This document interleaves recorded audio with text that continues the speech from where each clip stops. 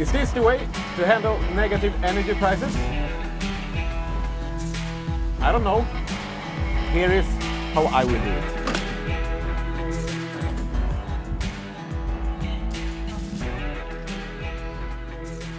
Alright, I really had to go in here because the wind is picking up a lot, and that is also the main reason for this negative energy spike. So my plan here is now to limit my inverter, so I will not export anything out to the grid. I will just take care of that energy myself. And why am I doing so here in Sweden when we have this 60 euro per kilowatt hour in tax relief? Well, you will only have this 60 euro for those amount of kilowatt hours that you have imported. And I have exported 6,000 plus kilowatt hours and only imported 3,000 something. So I am not sure that in the end of the year that I will keep up with this export rate. So I'm probably will stand there with more kilowatt hours exported than imported.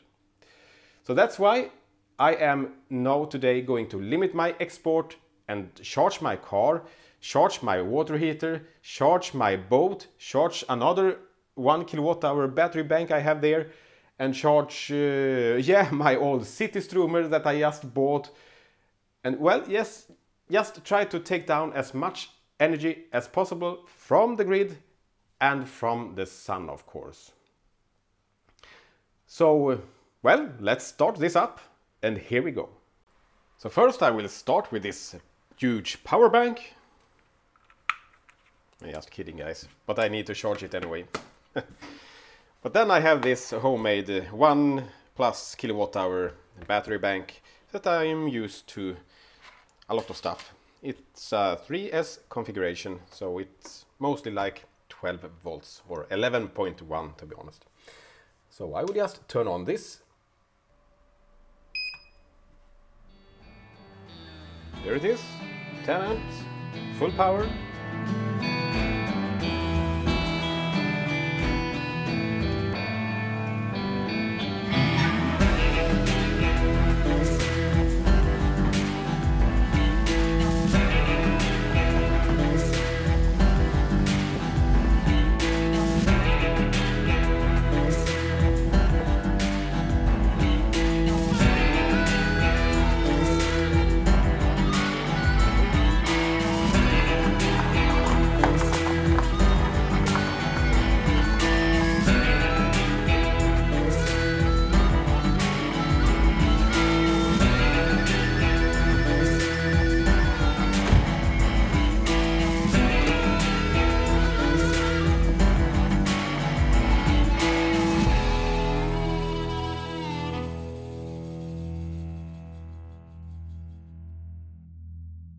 So this charging session is now over, and I have to say that I am pretty pleased with it. I did trip a fuse there once, and well, I was on the limit the whole day here almost.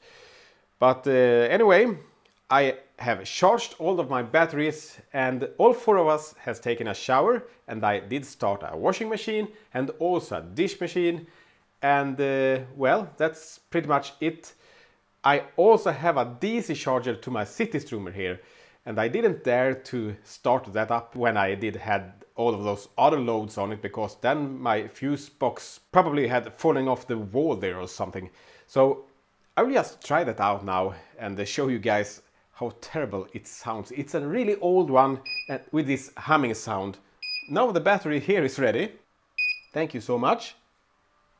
Yeah. I will just show you the charger. So this is a DC charger on 120 volts and 40 amps. So I will plug it in to my city stroomer and just try it.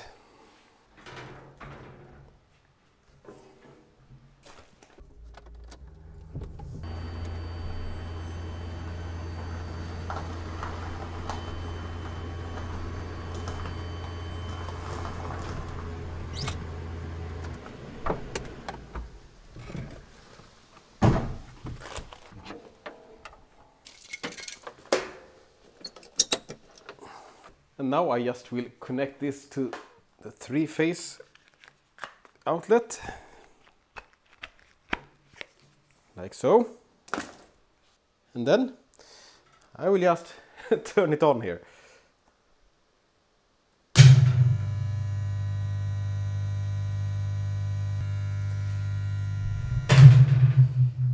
Oh my god, it's a little scary.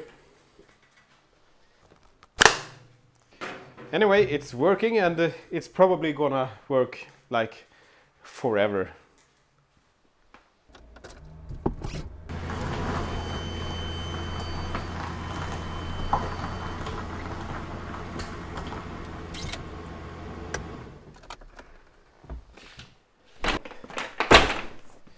Right, I just wanted to show you that. So let's go in and take a look at the Home Assistant system and wrap this up.